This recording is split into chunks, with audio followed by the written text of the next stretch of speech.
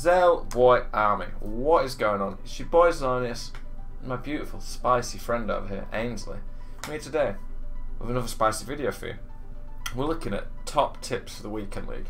So, I already had a good idea of this based on the last 2 years of Weekend League, but I wanted to play the first Weekend League to really get a feel for it, see if it was any different at all, so I could give you the best advice possible. And well, I'm here today with some spicy advice. So, here are the top 10 tips that I'd give you for Weekend League. They're not definitive. There's more info that I could probably give. I might miss some points if you feel I do. Let me know. Boys, if you like this type of content, like the video, share it with your friends. Massively appreciate the support. It's been nice to see so much support on the channel, lots of new subs. I'm sorry I didn't put any videos out the last few days, but it's very busy with Weekend League. I'll probably do a Weekend League recap tomorrow or in the next few days.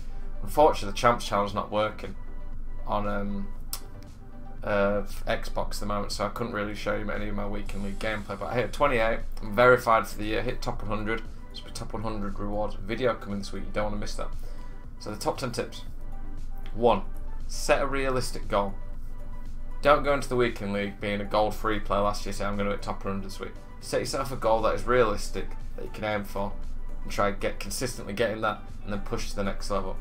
Having a goal will keep you focused and help you improve. 2. Having a meta team. So obviously the team I've got here is crazy. It's worth like 8 million coins. I'm not saying you need a team as good as this. The better the team you've got, the bigger chance you're going to have. But just go for worse players than the ones I've got. So Vieira, get a Fabinho. Ramos, get a Van Dijk. Courtois, even in the Premier, someone like Begovic would be good. Just get decent players who suit the game, and make sure you use them as well. 3. Don't rush your games. I see so many people going for like 30 games on a Friday, or leaving all their games till Sunday. I had to do that this weekend, but I didn't have much choice. I seem to be able to play a lot of games in a row, but for most people that just doesn't work. Try spread your games out. That was point 6 actually. They kind of meshed into this same point. But yeah, spread your games out. Don't rush them. If you rush your games, you're far more likely to burn out and do a lot worse, which is not something you want. Spread them out. Don't rush them. Number 4. Take a break if you lose. When you're streaming it, I can't really do this because I can't just say, okay boys, I'm going off stream, I'll be back in an hour. I might take a 5-10 minute break, but sometimes it might be worth taking a half-hour break. Do something else for it, watch a show, play a casual game, I don't know. When people lose, quite often they lose a few in a row because they go on tilt, and then they start blaming the game and really losing their head. That's the worst thing you can do. It's not helpful, it'll screw you over.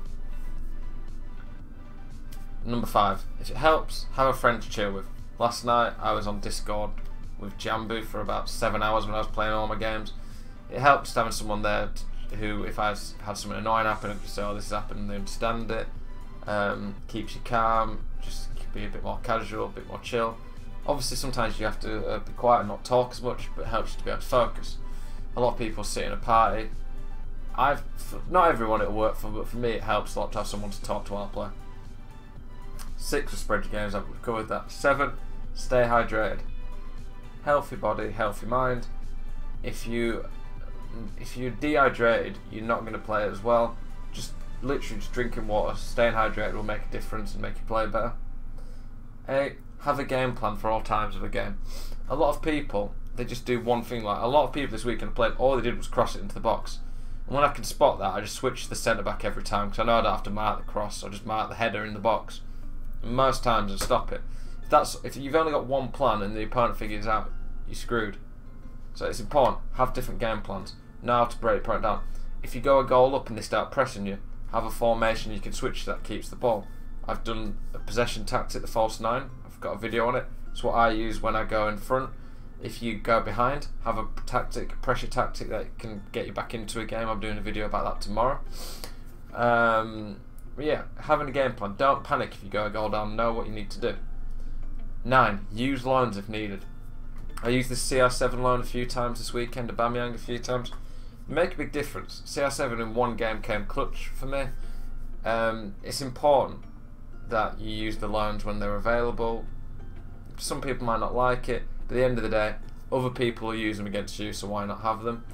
10. can be a bit to do with loads, but have good super sub. I didn't really do the player of the month much last year, but this Lucas probably cost me about 50,000 coins. He got good packs for him as well, and he's a really good sub off the bench. I don't know if his stats are any good. 2 goals, 11 games, not the best. But Mbappe as well. Having good super subs can change the game.